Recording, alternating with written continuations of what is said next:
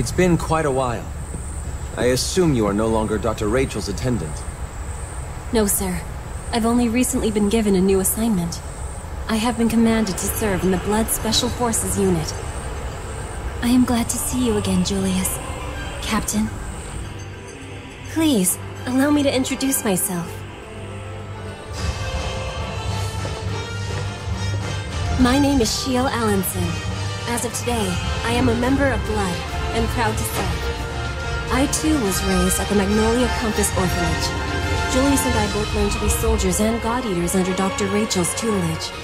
I've had extensive training in military tactics and strategy, as well as special operations. I hope my knowledge can be put to good use.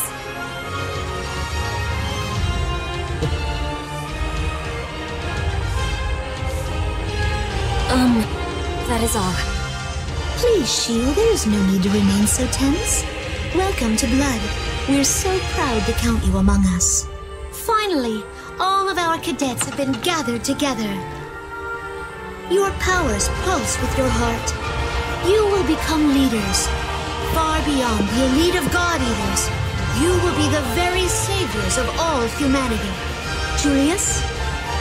Blood Special Forces will now shift its focus to tactical cohesion. To that end, I will promote one among us to Vice Captain. Their task will be to oversee Blood's growth into a truly unified whole. With exceptional combat abilities, a dedication to their allies, and awakened blood power, you are the most suitable candidate. Will you accept the position of Vice Captain? Wow, Vice Captain? So cool! The ideal choice, really. Romeo's unreliable, and Nana's, well, Nana. Oh, shut up, Gil. You're way worse than me. Yeah, I don't think so.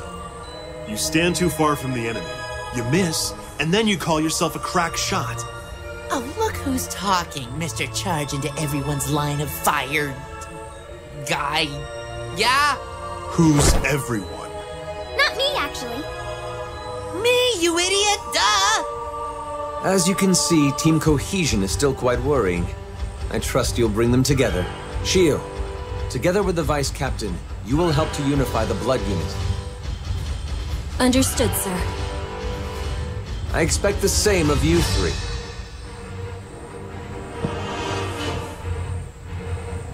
I want you all to fight as one mind, each in perfect sync. I look forward to working with you, Vice Captain.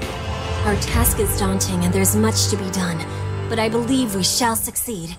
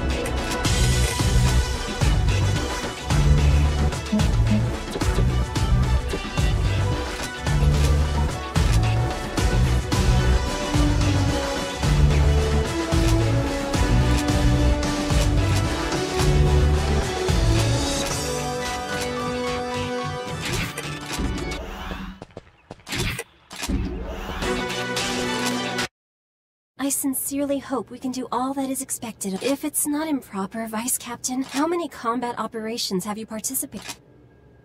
I see. So you don't have much first-hand thus. Beginning in our next, do you have anything you'd like? Yes.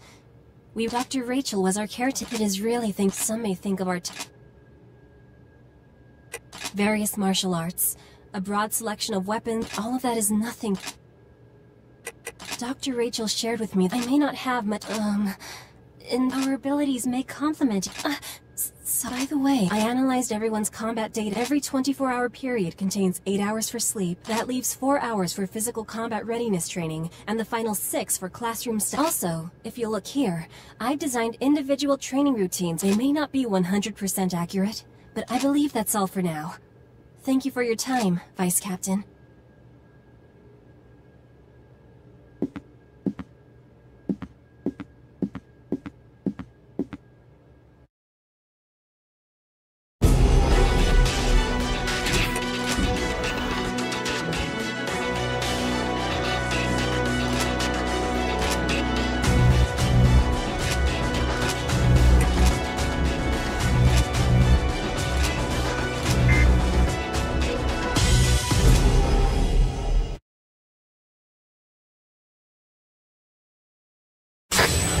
Blood Alpha, we've destroyed the target.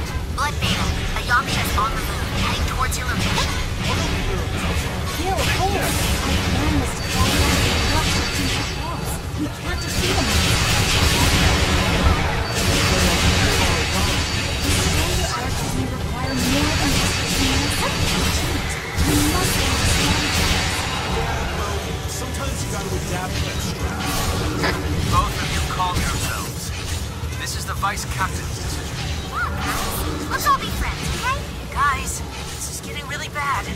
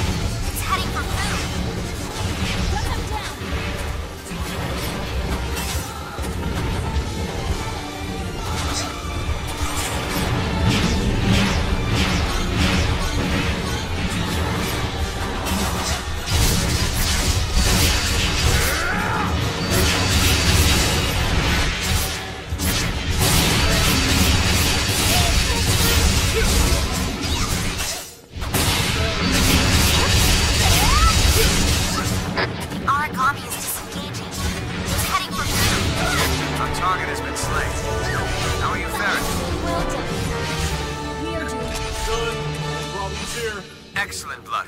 Let's return to base.